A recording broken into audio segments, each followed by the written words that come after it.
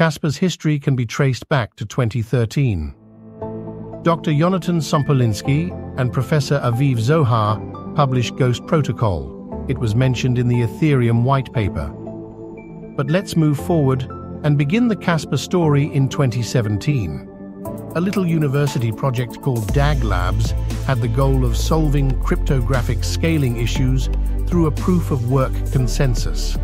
The idea was to potentially sell the ASIC computers needed to support such a network.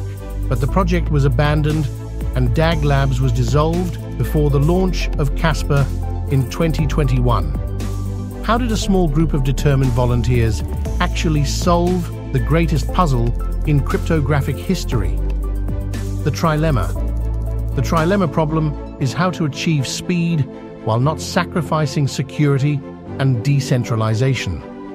Kaspa is the result of over 8 years of theoretical research and design into blockDAGs.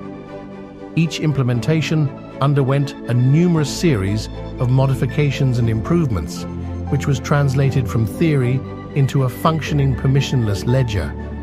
Yonatan Sompolinsky and everybody involved thought that proving security would take a month at most.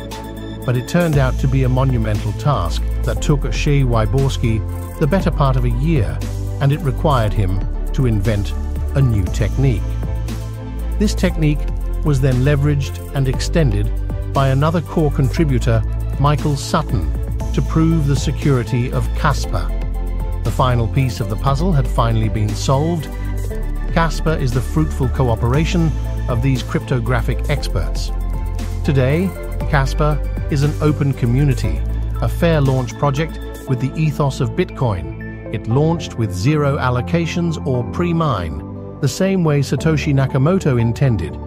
The implementation of smart contracts and further improvements to Kaspa are currently in development, and the future of Kaspa looks bright.